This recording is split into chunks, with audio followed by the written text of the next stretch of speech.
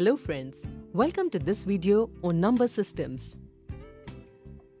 In the previous video, we discussed rationalization of the denominator of fractions.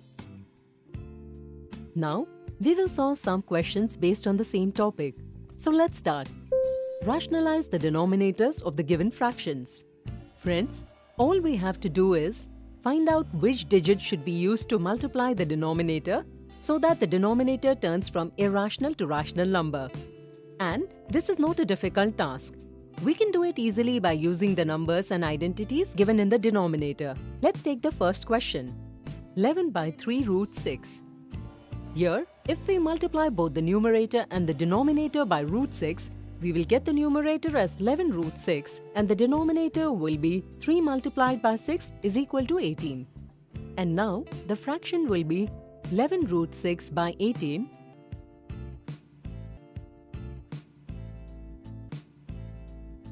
Here, we can also multiply both the numerator and the denominator by 3 root 6.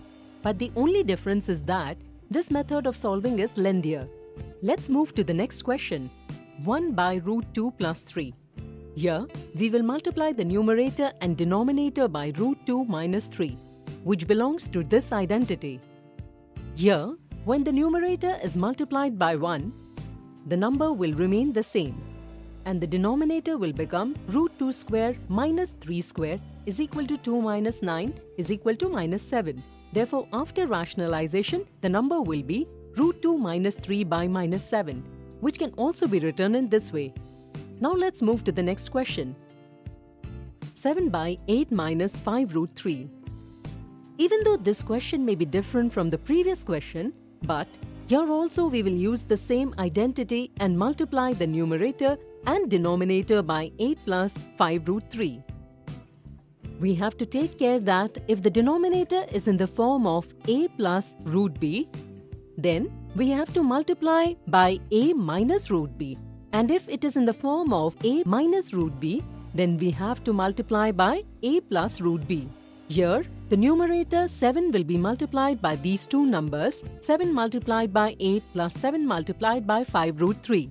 So, in the numerator we will get 56 plus 35 root 3 and in the denominator we will get 8 square minus 5 square multiplied by 3 is equal to 64 minus 25 multiplied by 3, which is 64 minus 75 is equal to minus 11. So here, the denominator has been rationalized and the fraction will be 56 plus 35 root 3 by minus 11, which can also be written in this way. And now let's take the last question. Root 2 by root 5 minus root 2. Friends, in our questions so far, the numerators in the fractions were rational numbers. However, in this question, it is an irrational number. But it should not be an issue because we only have to pay attention to the denominator. What is the form of the denominator here? Root a minus root b. Now, can you guess which identity we will use here?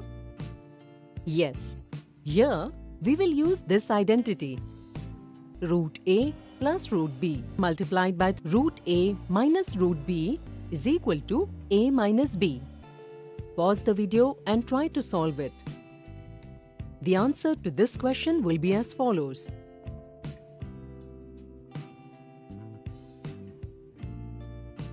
Friends, that is all for this session. In this video, we have solved some questions related to rationalization of the denominator. See you in the next video with some more questions based on this topic. Thank you.